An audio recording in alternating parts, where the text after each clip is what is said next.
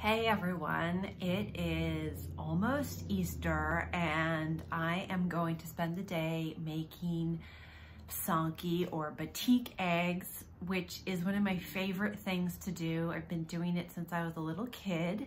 So I'm really excited to share this video with you. I mean, I know I usually do like textile dyeing, but this is a different kind of dyeing and I really love doing it. So I'm gonna show you guys a few of my eggs that I have already and some of the supplies that I use to make these types of eggs. And then I'm going to spend the day making eggs.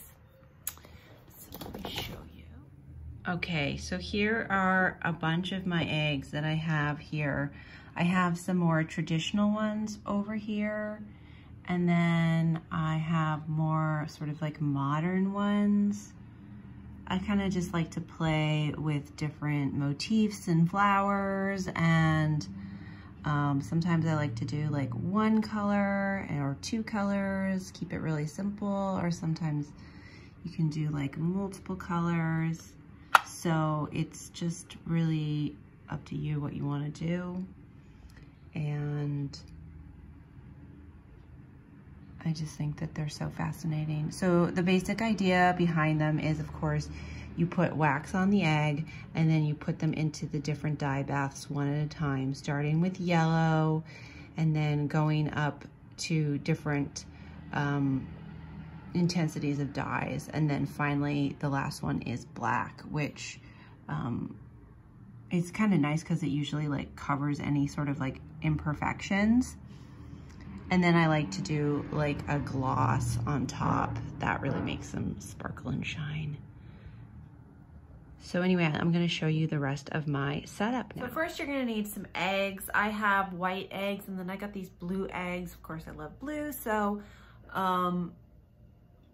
they have been blown out. So you poke a hole in the top and in the bottom and then you blow all of the contents out of the egg. It's kind of an intense process, but that makes it so that they'll last forever. And it's totally worth doing because these eggs I have here, I've had for years. So I would recommend blowing out the eggs. Next, what you're gonna need is candles. I have like a bunch of these little votives. And then you're gonna need kiskas. So I have a bunch of different kiskas. They come in all different sizes and fineness and thicknesses. So this is like a really thick one here. This is a little more fine one.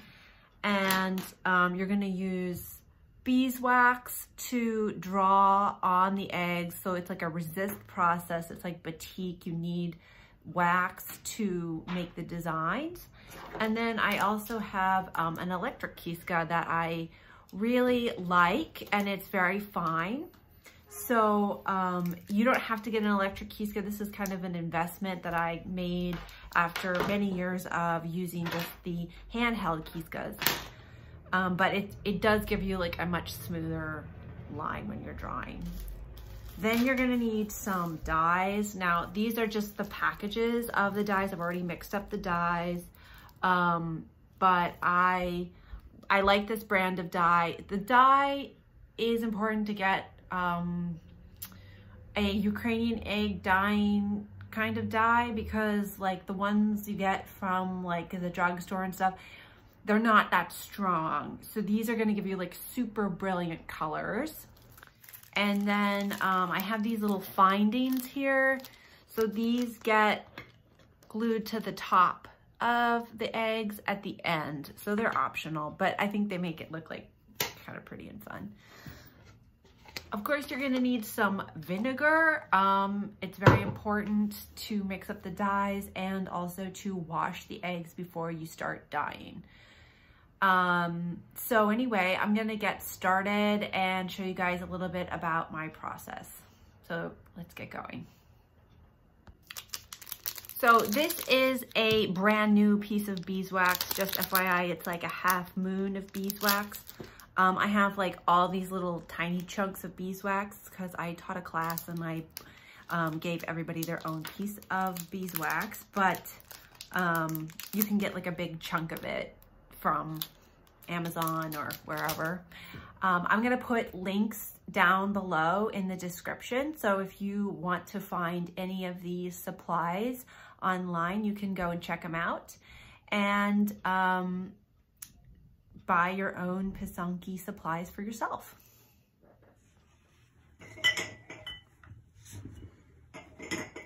Okay, so I'm going to mix up my dyes here. These are from Best Pysanky, and I have washed my mason jars. I usually use these for Pysanky dyeing, so they're pretty clean, not super clean. So I'm going to start with Peacock Blue.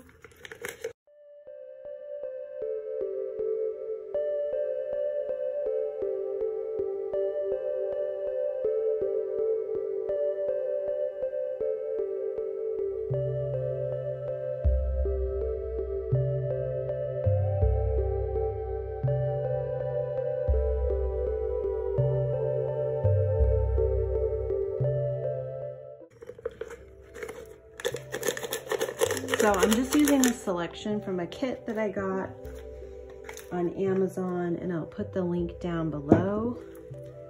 These are great quality dyes. I like them a lot.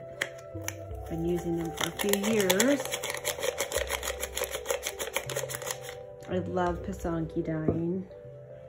I think it's so fun.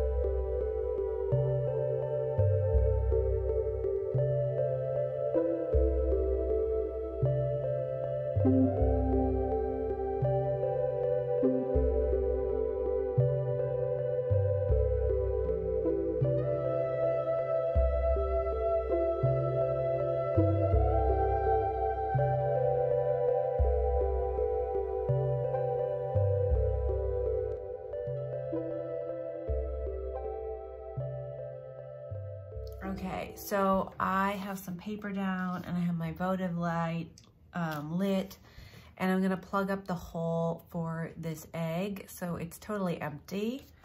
So the first thing I'm gonna do is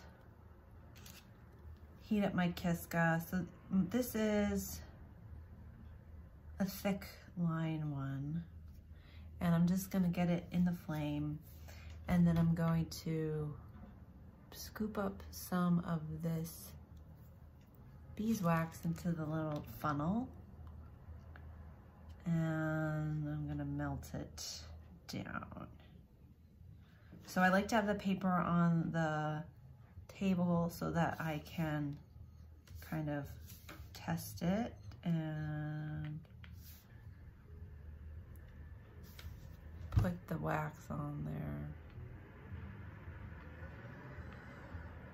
Okay. So the wax will just kind of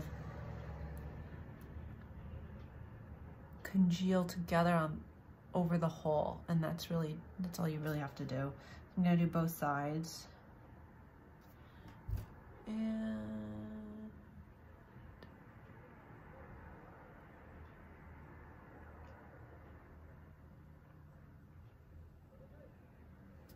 okay, great.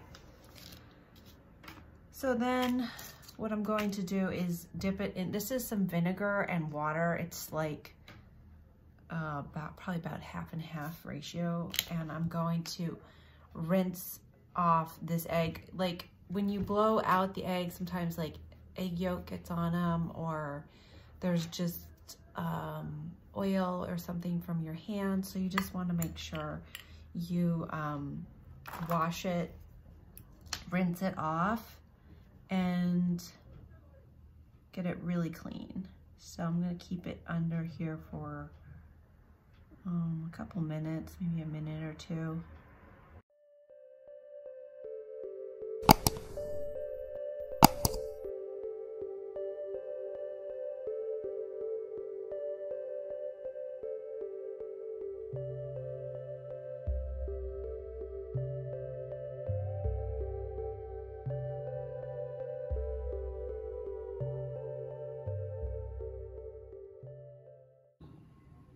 All right, so here is my setup for Ukrainian egg dyeing, and I have all my dyes mixed up and ready, and I just keep them with the lid on them for weeks. You can keep them for a long time. They do kind of start to lose their potency if you use them on like tons of eggs, but you can reuse them for a while. And I have my manual Kiskas and my beeswax. These are different sizes. One's fine and one's thick. And then I have my electric Kiska and the beeswax that goes in there. I have a candle, and I have, this book is really great. It has a lot of ideas and a lot of about the history of Ukrainian eggs, and it has really nice demonstrations and photos and drawings and everything like that. And it tells you like different orders you can go for the colors, because there are like certain orders for the colors. So I really recommend that book. And I am ready to get started, and I'm going to be posting more videos of specific eggs. So if you want to check those out, go ahead and look on my page for more Pysanky videos, and I'll see you guys next time.